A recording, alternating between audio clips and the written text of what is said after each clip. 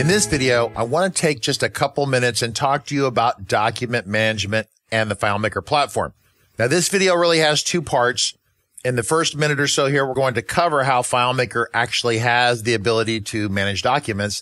And in the second part of this video, we're going to show you a free document management file that you can download to help track your documents. And it even includes version tracking, which is really cool. And that's a completely free, unlocked starter file that you can start with. So first off, FileMaker makes a great place to manage your digital documents. We're talking about all the contracts that you scan on your computer, all the images that you might capture at a job site, all the Word files or maybe PDF or Excel files that you have to keep track of. FileMaker makes a great tool for doing this.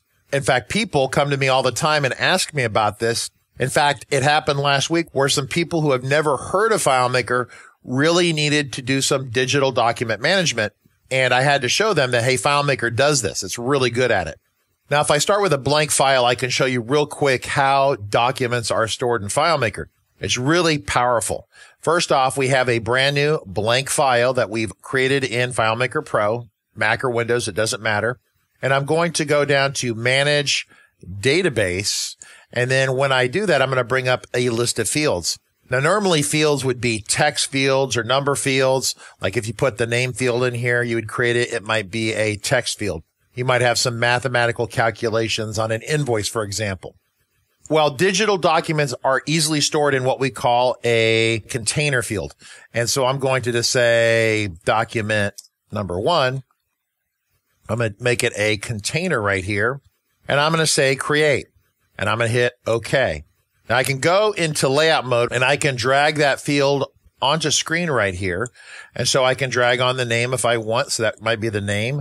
And then I can drag on a digital document. So this might be our first digital document. So this is a very basic digital document database. I mean, I've created it right here. I can say new record.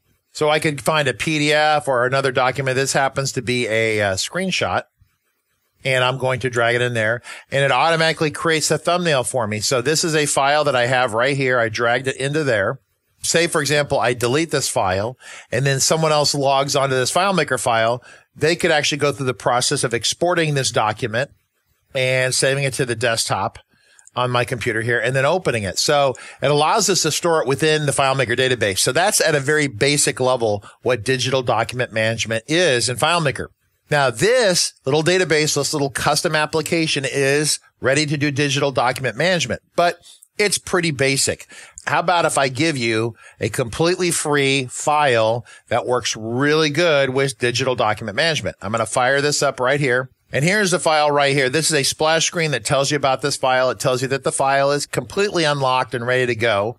And so if I say get started, you can see that I'm already starting to use this digital document management. So up front, I want to say that we actually had some digital documents that we were managing at RCC, and the interface was really ugly. And so I gave this to Nick Hunter, one of our senior engineers, who is really a UI UX design expert. And he built this out of a UI sample file that he's already created called Energy. And so for those of you who've been around, you've seen that Energy demo. It's really cool. It's $19. This is actually totally free. It doesn't have all the Energy stuff in it, but it has just enough for us to do digital document management. So on the left side, I can look at the documents that are checklists or policies. I actually set these up. And so what these are like checklists for us, like posting videos on the internet or maybe going through a cloud installation process. These are all internal checklists that we manage at RCC. So over here, you can say that we have a checklist for doing a cloud installation. Installing FileMaker Cloud is not quite as simple as everyone thinks it is. And so we actually have a checklist that we follow for that internally. We have a naming convention document here. So if I click right here, I come over here, I can see that there was a previous version right here and actually a PDF right here. And I can click on this one. So here it shows it to us right here. So the documents are stored in here. So I could actually say open and that's it. So this is a hosted solution. This actually shows our naming conventions of how we name things at RCC, kind of as a general rule, but it's very handy. So this is part of what you get with our FileMaker Pro 16 video course. But we keep this here In fact, this document right here is actually the Word file for this. If I hit open, it's going to fire this up with Word. And so you can see that this is the original Word file right here. So in this case, this is the current file. So we go over here and you can see it says current. It's the current file. And then this file is actually the current source file. And what we notate is that is a doc file there. That's a PDF.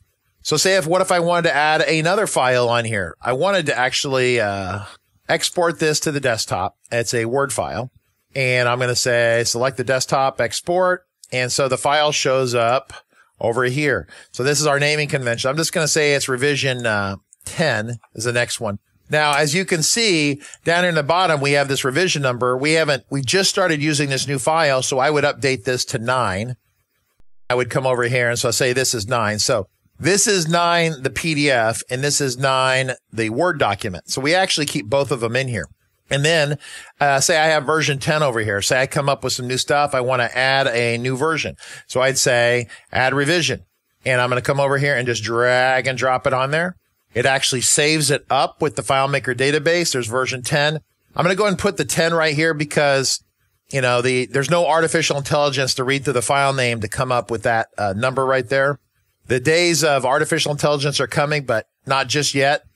I can also take text out of it. Like if I wanted to open up the text in the file and maybe grab the opening paragraph or maybe the opening section here entirely, copy all that, close it. I could come up here and just paste it in here. So the idea is that this is kind of the initial, you know, this is the text if you want to have some text that goes along with this.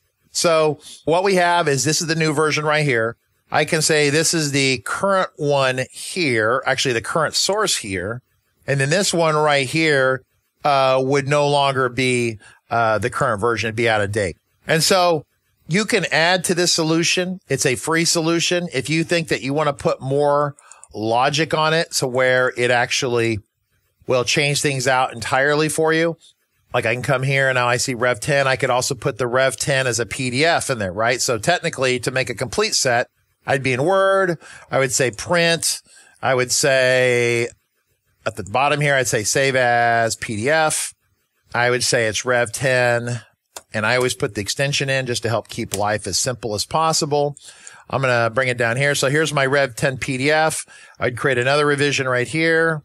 I would say it's Rev 10 and I would drag it on here. And after a short delay, because it's actually taking the file and encrypting it and uploading it to our FileMaker server, I would say this is the current file here. And then once again, this one here is out of date. And so you could script it so where if you put a new current one in, it takes the other ones and pushes them out of date. You could totally do that. Once again, the logic there is a little bit more than what I wanted to put in the application, but you get how this works. This is extremely simple, extremely cool. Over here, if I move this back over, so once again, these are actually just different found sets in all the documents. We have a policies document, which talks about how we and why we do things. We also have a checklist set of documents here. And we're just starting to use this internally. So we have some data to put in on our end. And then also you can narrow it down by saying that certain documents are with engineering. Certain documents have to do with the sales processes, etc. Like I can go over here and click on this. And then I can see that there's an out-of-date one and then an up-to-date. And if I want to look at it in detail, I simply say open. And this shows some processes that go on in terms of us managing maintenance releases in terms of FM starting point and other things like that. And so here we were talking about updating with cards and stuff. And this had to do back in May when the new version of FileMaker shipped out. So you get a very powerful solution here. Very, very powerful. And guess what? It's totally free. So if you want to check this out, take it apart, open it up, play with it.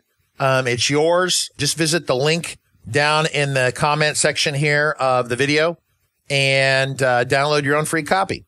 So this is Richard Carlton with another great free sample file for the FileMaker platform that completely revolves around digital document management.